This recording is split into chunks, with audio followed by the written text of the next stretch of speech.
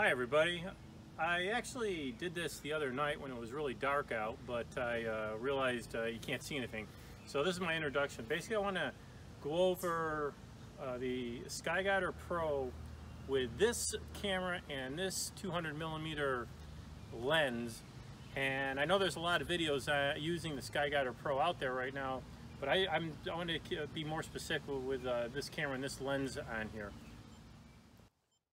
Well, howdy folks. I'm out here using the Ioptron SkyGuider Pro, and I am doing the Cedar region of space. There's a lot of good nebulosity there.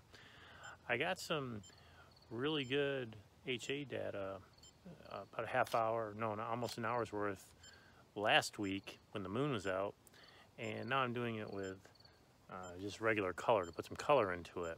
I'm going to try this out.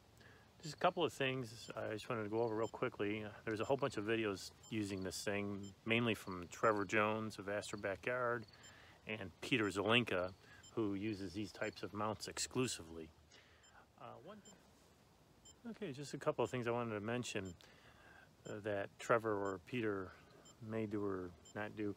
When I use the counterweight, I actually, Peter recommended switching the way that Ioptron recommends, and I did that for a little while, but I turns out I switched it back the way they recommend it, and the reason is because my camera lens is a 200mm lens, and it's sort of interesting that I may or may not need the counterweight with it. I've imaged with it without the counterweight and it seemed to do okay. So what I'm doing is I'm using the counterweight when I'm at home, or if I don't have to travel on an airplane. But if I have to go someplace further, I may not bring the counterweight at all.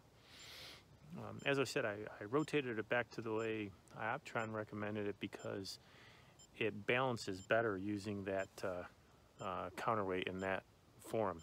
But if you got a bigger, really heavier weight, then I would recommend doing what Peter recommended. Anyways. Oh, and one other thing. When you're doing the normal color imaging, it's pretty easy to focus in on a target. When I was using this with the HA filter, I had the astronomic 12mm HA filter, and you can't see stars with that thing.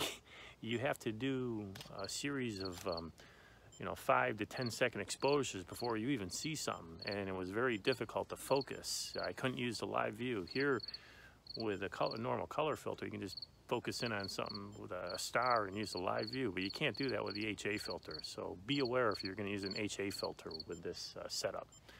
Okay, that's all. Alright, so I'm back. You saw the nighttime shots when I was actually doing it. I like to do stuff at nighttime when you're actually filming the stuff so you can see any problems, but as I said, you can't see anything.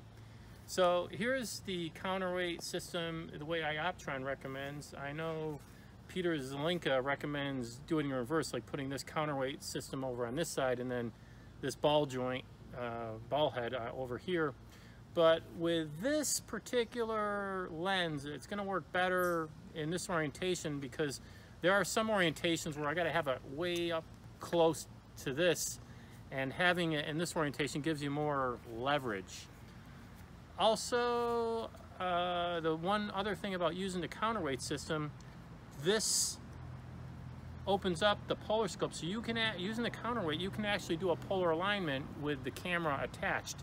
If I did not have the counterweight and I just had the camera and ball joint attached to the front end here, you can't do the polar alignment with the camera set up on it. Okay, just a couple other things. When you're doing your adjustments using the counterweight, make sure you absolutely have your hand on the camera. I think Peter mentioned this because sometimes things come loose and you don't want the camera just all of a sudden rolling over and possibly hitting the lens. Lastly, I have an image taken with the counterweight setup of the Cedar region, and I also have an image of the Seagull Nebula without using the counterweight setup. That is, the camera was just attached to the front end of the SkyGuider Pro, so you can judge if there's any difference. Anyways, I hope this helps, and we'll see you later.